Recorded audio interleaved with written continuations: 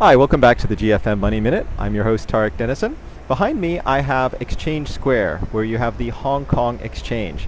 Today's Money Minute, I'm going to describe in 1 minute what the Hong Kong Exchange is all about. Well, it was a merger of the Stock Exchange of Hong Kong and the Hong Kong Futures Exchange. It is a place where you can trade about 1,800 different listed stocks and a few different futures contracts as well. Nowadays, it's mostly dominated by Chinese stocks, and in fact, it's the main place in the world to trade Chinese listed stocks, in many cases not listed anywhere else. But it also has listings of companies like Samsonite, HSBC, Standard Chartered, and even Microsoft.